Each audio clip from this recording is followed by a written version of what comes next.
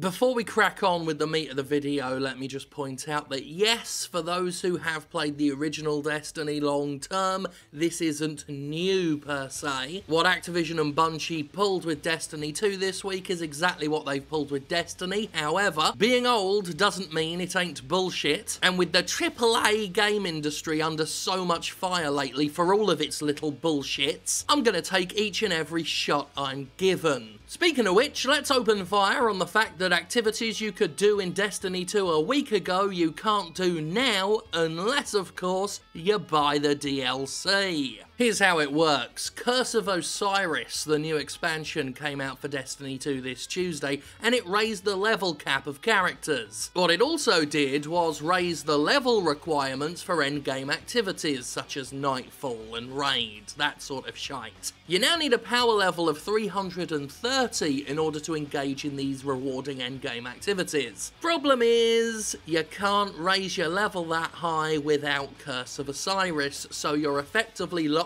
out of all the endgame unless you buy this DLC. And if you didn't get it before now, you're also locked out of getting the game's Platinum Trophy. So if you care about that sort of stuff, you better stump up the green, or you should have worked a bit faster. Chop chop, you're on Activision's time, not your own. You thought this was your leisure time? No, no, no, no. Activision has a schedule to keep to. You need to keep to it as well, okay? Without beating Prestige Raid or Prestige Nightfall, you cannot get the Prestige Achievement / Trophy, which means you can't 100% it now. Not without spending that extra $20. This is the sort of news I hate to love. I obviously hate the game industry's greed once again raises its ugly head, but I love how confessional it is. Just a few weeks ago, we did a Jimquisition talking about the myth of $60 games, how corporate mouthpieces say, oh well, we never raised the base price from $60, so people are getting more game for less, when really, stuff like this just exposes that excuse for the lie it really has become. Games don't cost $60. It's $60 for the shell game entry fee. I meant that as in the shell of a game,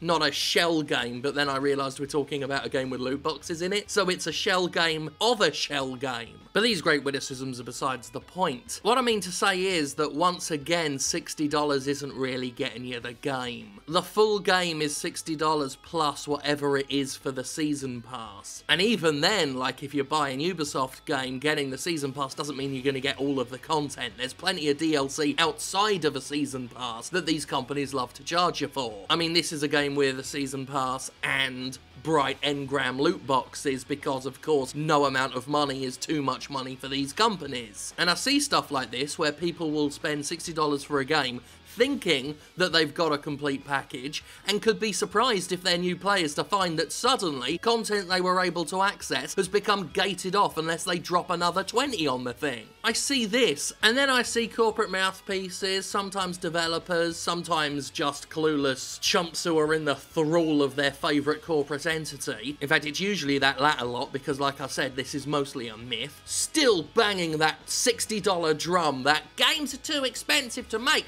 and we never raise the prices. What rot. What garbage. What trash. What hot, flaming, insect-covered shite. People give me shit for calling Destiny an MMO, and I mostly do it because Bungie was so desperate to tell people it wasn't an MMO, even while they copied a lot of MMO ideas. And here we are with a distinctly MMO idea. MMOs have been known to lock players out of previously accessible content when a new expansion rolls around. And I've seen that used to excuse what Bungie's done here, but Bungie said it wasn't an MMO, so why is it doing it? Fucking MMO. So once again, I don't want to hear this fucking shit about how games never rose their prices. If you want full access to Destiny 2 right now and you didn't buy the season pass, this game costs $60 plus the $20 for Curse of Osiris. That's $80. As of Tuesday, Destiny 2 costs $80. That seems a bit more than $60 the last I checked. It's almost as if games raised their prices in a way that was subtle and insidious. But that's so out of character for the game industry. Subtle and insidious is, well, it's just nothing that would ever cross the mind of a video game company. So anyway, here's this job posting from Bungie. It's got nothing to do with subtle insidiousness. I don't know why you'd think that. I'm just posting this just while we're on the topic of Bungie, you know. So if you're interested in working for Bungie, here's what they want you to do. Create sustainable player progression and chase through Destiny 2's bright engram. Work closely with our live leadership team to craft a long-term vision for the Eververse and its presence in the Destiny IP. Work closely with our live product manager to analyse key performance indicators to inform design. Design and implement new features and systems with an eye on engagement, retention, and monetization. Use data and design sensibilities to define strategies for maintaining ideal engagement patterns and maximising player satisfaction. Work with Destiny 2 leadership to help define a cohesive monetization experience across multiple expansions and seasons. Manage and create craft growth and progression designers on the Eververse team and help establish a strong design culture.